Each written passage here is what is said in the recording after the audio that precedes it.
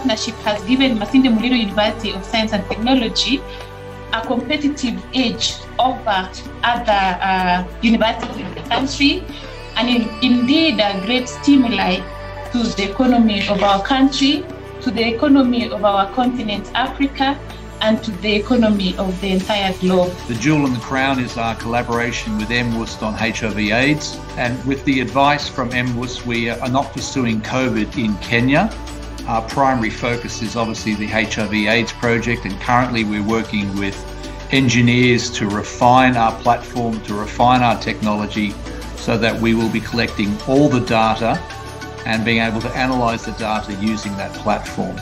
As you know, we're an international healthcare company. We're based in Australia, but we have team members spread across the globe, including Europe, UK, and North and South America.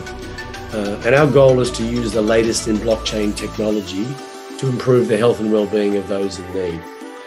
And to do this, our goal, our mission is to transform the management of the healthcare landscape by empowering the patients and healthcare workers to own and benefit from their healthcare data. I'm excited because as a person in charge of research, our desire is to improve the quality of life through research.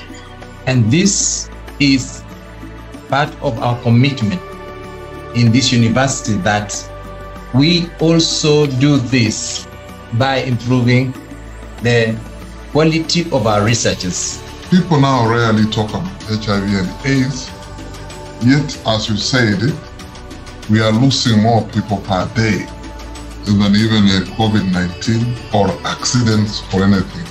I was also excited to hear that you are using blockchain technology. Let me not talk much, but to just once more say thank you to both you, our online partners, and those in here. You are doing a great job, and we shall continue to support you.